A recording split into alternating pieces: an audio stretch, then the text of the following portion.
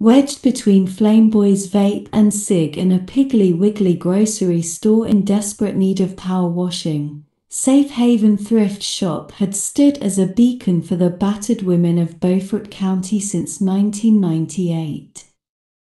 Ms. Beulah Mumford had dedicated her last 20 years to managing the business, sorting inventory, keeping the books, and most importantly, feeding the birds. That's how she referred to the girls, her little birds, flown from their metaphorical cages and lost in the big, wide world.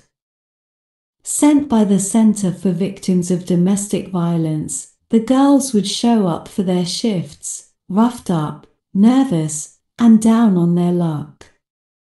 Beulah Mumford, with her maternal gruffness, offered a space for them to catch their breath, earn a wage, and when they were ready, to tell their story. Safe Haven was not fancy. The store overflowed with second-hand items, lined with wall-to-wall clothing racks, and held a residual scent reminiscent of attic, but the Safe Haven break room was a special hideaway from reality. Plush couches formed an inviting square amidst the typical clutter of a stockroom, and a bright yellow table remained perpetually stocked with fresh coffee and a pan of Beulah's famous cheese biscuits. She'd seen a lot of broken women come and go, and did her best to put them back together, but sometimes all she could do was put a little meat on their bones and a jolt in their step. Quiet and resilient, Rosita had been working there for 4 months, one of the longest stints of most of the girls. Rosita worked hard, often showing up to her shift with her infant strapped to her chest, swaying and humming while she tagged and sorted. She spoke little, and never a negative word about her husband Paolo, though he was the reason for the jagged scar across her chest. Ms. Beulah knew she still loved him and longed to move back in together after he sobered up. He'd been making some progress, and Beulah hoped it stuck, for Rosita's and the baby's sake. Some of the other girls came and went and came again like the cycles of the moon, always reassuring Ms. Beulah it would be the last time. But the old woman knew better. No matter how many broken hearts and broken bones they endured, they kept crawling back, unable to resist the pull of those men and their demons. Ms. Beulah knew the struggle well. She remembered the years she'd spent wondering which version of her husband she'd come home to, the smooth-talking romantic who spun her around the kitchen and told her she was an angel, or the who once smelled like whiskey and liked to play with fire. It took her nearly dying to break out of his spell and her own delusion, but now she was free to sit behind her counter and watch over her little birds. A tangle of bronze Christmas bells jingled as the door opened and a gum-popping, pink-haired girl bounced in, her smooth skin shadowed by a mottled purple bruise. Crystal was the newest bird, and Crystal liked her cage. Beulah glanced up from her crossword puzzle. "You late, honey?" Crystal rushed by the counter, leaving a trail of cheap perfume, and tossed her bag in the break room, returning with a mouthful of biscuit. "I'm sorry, Ms. Beulah, won't happen again." Gooey cheese hung suspended from her mouth. Ms. Beulah rolled her eyes at the girl, then squinted at Crystal's poor attempt to cover the bruise on her face with makeup. "Millimeter," she shook her head, "you'd better stick to sunglasses, little Miss Maybelline. That face mud ain't done nothing but make you look like you caught some kind of plague."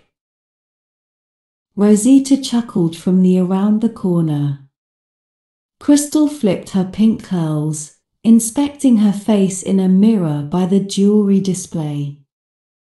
Yep, I guess I really upset him this time. The other women exchanged glances. Ms. Beulah leaned forward. Little girl, it don't matter if you called him a shit-eating rattlesnake, a real man don't hit girls. You're right, no excuses, Ms. Beulah, Crystal said, popping in earbuds and swiping through her music. Ms. Beulah's face contorted into that of an even older woman, her voice haggard. She reached up and plucked one out of her ear.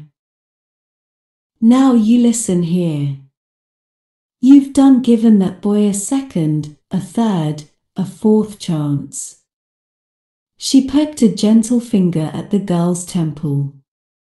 You smarter than this. You better than this.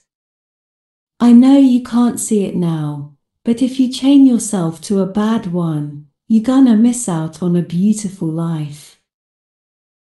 Crystal smiled and looked younger than her 18 years. Thanks, Ms. Beulah. I know you're right. But I'm not going back. Really, I mean it this time.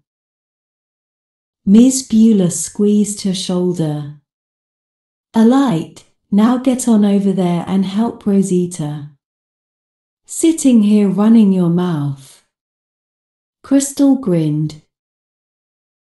Ms. Beulah settled back in her rolling chair behind the counter and returned to her crossword book, pen tapping against the counter. The fermented bean curd, she muttered. Crystal pulled out an earbud. What did you call me? Ms. Beulah's eyes didn't leave her paper. 11 down, ends in E, the fermented bean curd. Crystal laughed, shaking her head. Ms. Beulah, we really need to make you a Facebook. The bells on the door came to life again as a leggy woman in a baseball hat poked her head in. Ms. Beulah glanced up. Can't park that there, honey bun, she called across the store. Oh, my apologies, I won't be here long. The woman propped the door open with her hip. I just have quite a few boxes to donate and was wondering where to bring them. Is there a back entrance or? Nope, right over here is fine. She gestured to an open space near the back. Let me have one of the girls come and help you. Great. The woman disappeared back out into the parking lot. Rosita stepped from the break room, diaper bag in hand. I am taking baby back now for nap, Mrs. Beulah. See you tomorrow. Not before I get my sugar, you don't. Miss Beulah rose from her chair, groaning as her knees cracked, the microfiber cushion underneath her expanding toward the ceiling. She hobbled over to the baby bouncing on Rosita's hip. He kicked and giggled when she tickled his toes. Okay, you's free now. Go on. Be safe. Miss Beulah located Crystal and sent her out to help the woman with her donations. They returned a moment later with 2 boxes the size of industrial microwaves and made 4 or 5 more trips with an equally large haul. Crystal set down her last box and wiped sweat from her forehead. You got a lot of stuff, miss. The middle-aged woman wasn't offended by Crystal's directness, but chuckled. Oh, you have no idea. This is just the last of it. Miss Beulah peered at the pile of boxes. Didn't do too well at your yard sale, I take it. Oh no, it's not like that. I just don't have room for any of this anymore. She poked a thumb toward the parking lot. I'm only keeping what I can fit into that girl right there. Miss Beulah looked past the woman at the brown and beige striped Winnebago motorhome straddling two parking spaces in Beaufort's South Side shopping plaza. A bumper sticker shouted, "Take me to the mountains," in a blocky green font. That be your new home now? Miss Beulah asked. Yes, It's a long story, but my husband recently passed. He battled cancer for years, and after he died, I just didn't want to be alone in that big house anymore. The girl and the old woman expressed their condolences. So, I sold the house, bought this RV, and planned to go to all of my John's favorite places. Just to feel a little bit of his spirit again, you know. The woman's eyes grew misty. We were married for 30 wonderful years, and he was such a good man. He picked me flowers every day, until he couldn't walk anymore. Miss Beulah reached behind the counter to offer the woman a box of tissues. Behind them, Crystal fingered a flap on one of the boxes and pulled out a pair of black Jimmy Choos and a pinstriped blazer. She looked up at the woman and took in her leather sandals and Life is Good t-shirt. Sorry for saying so, but you don't strike me as a pantsuit woman. The woman laughed. Well, no, I've certainly outgrown these clothes, outgrown that life. I spent 20 years clicking around in those things. Her face registered regret, but she smiled. Miss Beulah poked one of the stiletto tips and T-scared. I do not know how you girls walk around on these little pegs. I would surely break my neck. The women laughed. The widow jiggled her keys. Well, ladies, I guess I'm off. Miss Beulah gave her hand a warm squeeze. You be safe out there, hun. I hope you find your John in all the places you go. She watched the lady maneuver the monstrous RV out of the parking lot, onto the highway, and off into the distance. The old woman shuffled back to her rolling chair and her crossword puzzle. She peered over at the pink-haired girl on the floor.